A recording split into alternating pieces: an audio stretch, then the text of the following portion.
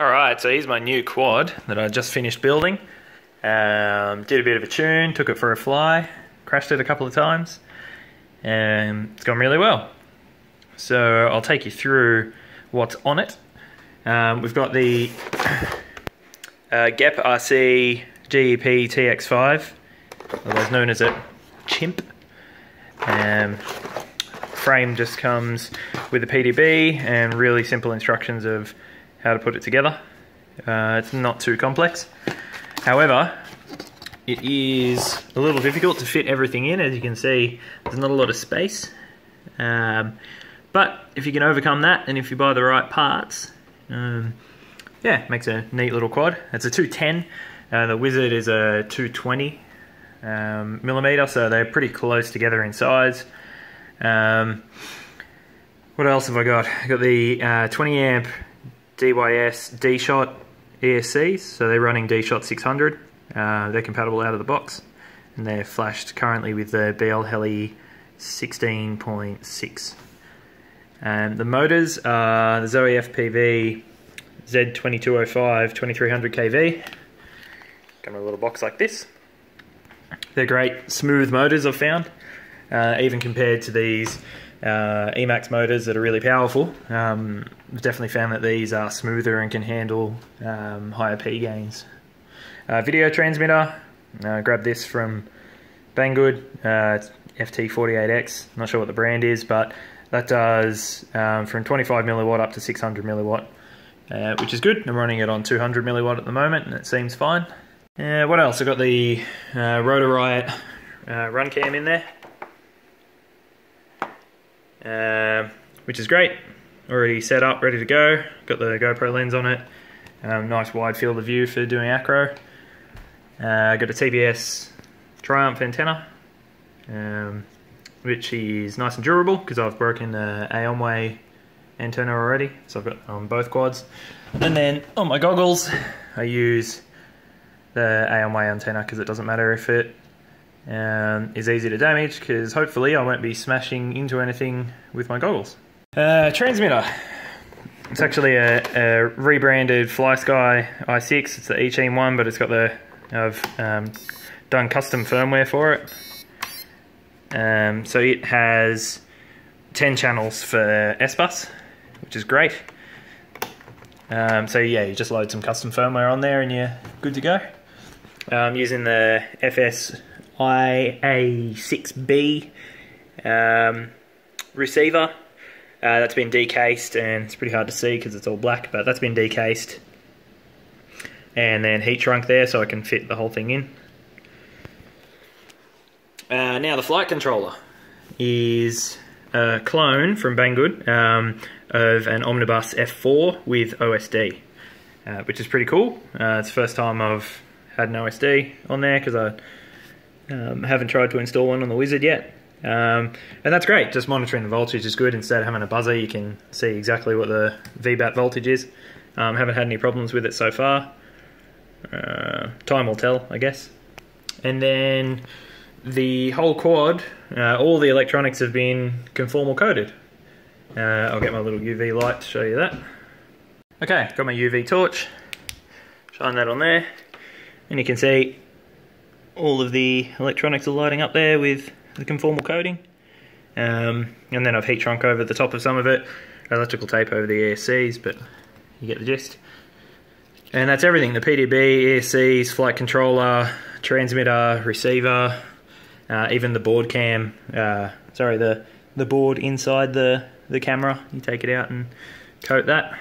Luckily the Session is waterproof as stock.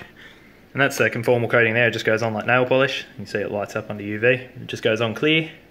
It's really good to have a UV torch so you can see if you've missed spots. And you can also see I've gotten some all over the table when I was doing it. What else? So 3D printed GoPro Session mount. I'll post a link in the description for that so you can get the file from Thingiverse. I didn't create it, I just had it printed, which is good. As soon as I crashed it, the join here split and the GoPro went flying out. So since then I've just put a Velcro strap to hold it together, and I think that'll actually be a lot stronger because then it's held together and it's held in tight, and that just mounts up to this frame. One of the cool things about this frame is that it does have that GoPro mount stock as long as you attach this mount to it, but then if you get an Allen key, so you can loosen these two rear screws off and go for crazy angle if you want. So you can have about 30 degrees up to probably 45, 50 degrees. Personally I think 30 degrees is fine. If anything I'd like to be able to go to 25, but it's good not to get the blades in showing up in the video. And you just tighten it up, and then yeah. So I think that's covered almost everything. Lastly, these are the goggles I use. They're just some cheap eCheam VR 009. But so far they've been great, and then I just installed DVR on the side of it. You just got to open it up and solder it on, but then for under 100 Australian dollars you can have yourself a nice set of goggles that just use a Fresnel lens. Very clear, reception seems good.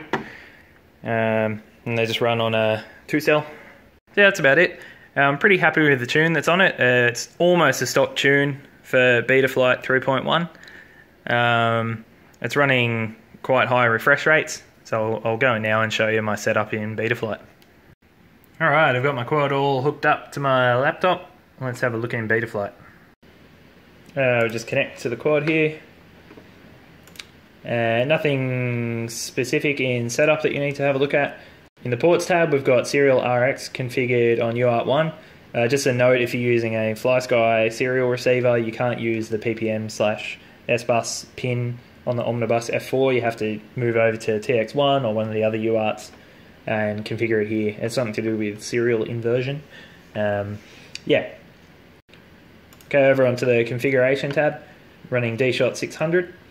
I've got the motor idle throttle value at 4%. I haven't tested, it may be able to go lower than that. I think standard is 4.5%. The lower the better if you're inverted, so that it's not pulling the quad back down to the ground when you're at low throttle. I've inverted the, rotated the board 180 degrees from the way it was supposed to be set up, I assume. That's just so that the USB goes in next to the power, for the way I've got it set up.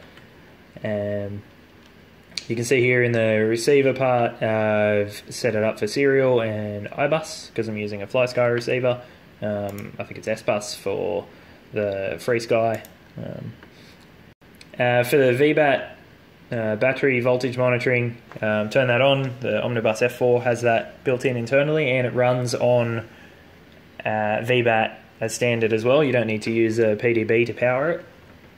And I've lowered the voltage scale by 1 point just to get it a little bit more accurate and to have it lower so that it's not reading the battery voltage as higher. I prefer that it was on the other side of the scale so that I'll come in and land before draining the battery too much. Because it's an F4, you can see the CPU load is at 4% with 8K. I don't think there's any point in going any higher. I looked up the data sheet for the gyro on this, the MPU 6000 or 600, and its update frequency, its maximum update frequency is 8 kilohertz. So you can let me know if there's a reason to go higher, but as far as I'm aware, the PID loop and the gyro update are as high as they need to go with this board. I've got the accelerometer turned on so that you can get some extra features in black box and to use angle mode when landing. And the other features are just turn black box on, air mode all the time, controversially. I like not having to think about having it on a switch, just leave it on. And OSD, which is built into this board. Just worth mentioning here, the craft name that you set here is what will show up on your OSD. Over to the PIDs. I'll start with my rates. I use Super Rate because I've learnt on Betaflight since I started flying, so I haven't had to adjust to the difference between RC rate and Super Rate. So I use the Super Rates and try to shoot for around 900 degrees per second. I think that's nice and snappy, but not so quick that you lose some of the smoothness around the middle. I've got the expo fairly high because I'm fairly new to this. I'm going to back that off as I get a little bit more experienced with keeping the stick smooth after doing flips and rolls.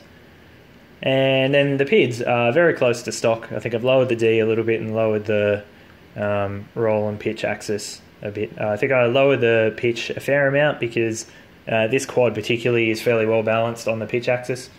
The Wizard is set up, it's a lot longer, so you need a bit more P gain on the pitch axis to be able to affect the balance, particularly if you've got a HD camera hanging off the front of it.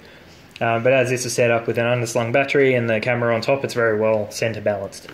It could probably go a little bit lower, but I haven't really gotten into the nitty gritty of that tuning yet. I've left the angle settings just standard. I haven't played around with them at all because I only use it for landing. I've turned VBAT PID compensation on, and the TPA I just bumped up a little bit. Nothing special in the receiver tab. Modes, I set the arm to auxiliary 6 on this transmitter. That just means I can arm and disarm with my right finger while I'm controlling the throttle with my left. I think that's nice to be able to do. I've got angle on the far left. It's just so that I can switch that on when I come into land if I feel like it. I've set up the beeper for if it gets lost, although I haven't attached a beeper physically to the quad yet. I'll get to that shortly. And put black box on switch as well, because as you can see there's only 16 megabytes of data flash on this board, so it's nice to set it up with a switch so that you can turn it on and record the black box data when you want to be able to read it, instead of having to clear it each time you want to get some more data. It does fill up basically in one flight, so leaving it empty and then turning it on when you want to record I think is much more practical. Nothing in the motors tab. OSD. First thing, I turned off the artificial horizon and the sidebars. I don't think you need them. Main battery voltage I've got right in the center there, and that'll start flashing when it gets below the voltage set up in configuration. I've got the on time and fly time and an alarm for 4 minutes for the fly time. I think that's good because around 4 minutes for me, with the way I fly, means I'll definitely be towards the end of the battery. I may even lower that in the future as I get a bit more aggressive. Craft name, as I said earlier, is set in the configuration section. And throttle position, I just put that in there because it doesn't take up much screen real estate, and it's interesting to see when you look back at the DVR footage. And finally, the black box. It uses the onboard data flash chip, and I've set it to 2 kilohertz, which is, I think, enough resolution to be able to get interesting data from it without filling up the data flash straight away. I'm pretty sure if you had it running at 8 kilohertz, it'd fill up before you even did one pack. And that's it. I can disconnect. Alright, well that's enough of me talking. Thanks for watching. Let's go fly some quads.